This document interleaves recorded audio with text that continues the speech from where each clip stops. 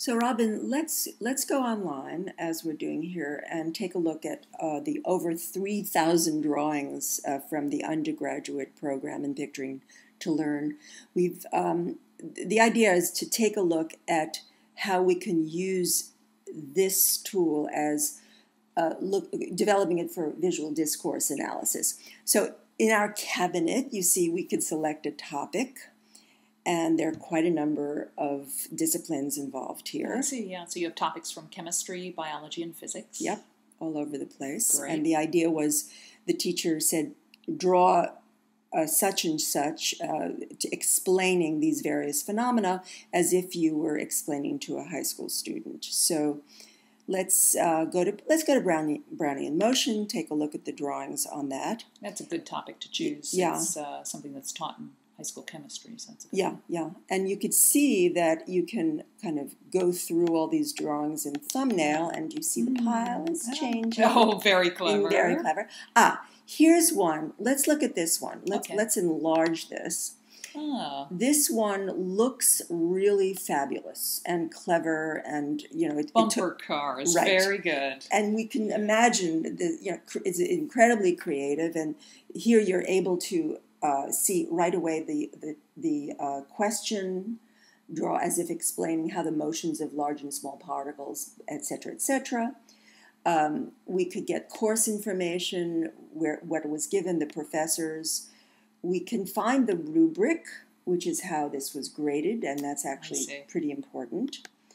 And we can see what the misconception. Every drawing of all those 3,000 has this in here. I see. So this information that you're revealing here is the information on this particular drawing, but you've done this sort of analysis on every one of the 3,000 drawings. Exactly. And you can imagine. Oh, my goodness. Yeah, right. Yeah.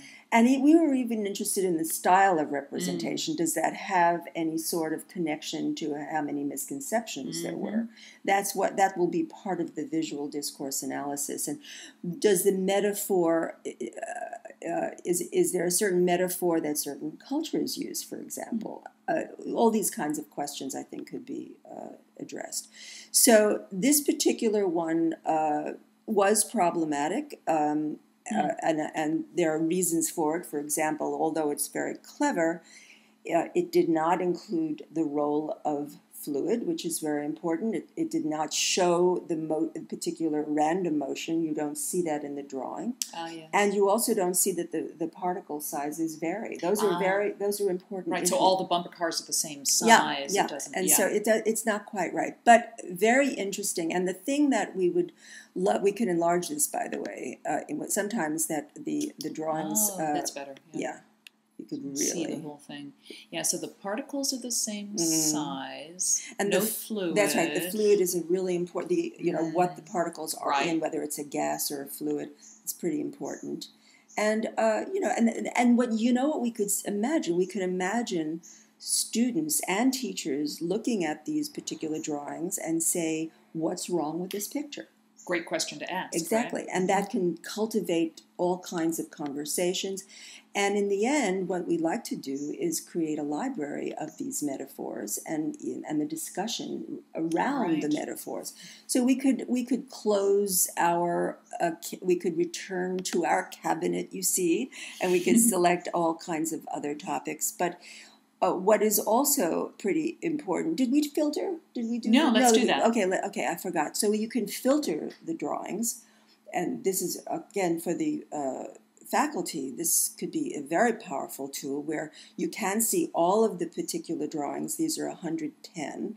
These are all the images. Yeah. And then you could see those that, what we considered creative.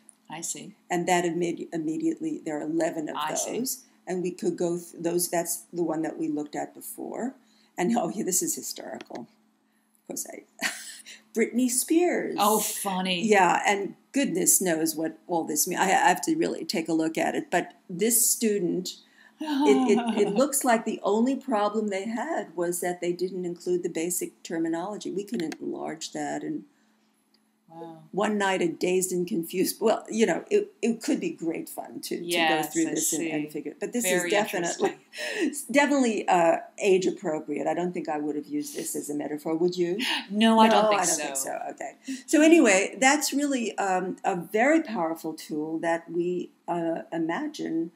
So, for instance, a teacher could go in here and look on a particular topic and just look at the student drawings that evidenced a misconception. Absolutely. So that they would sort of be, prepared as they went into class about a range of possible misconceptions that they might encounter on a given topic.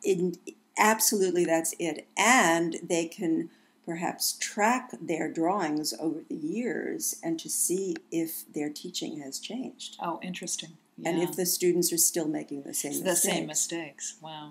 So in a way, it's a quiet teacher assessment tool, a self-evaluation assessment tool. Powerful.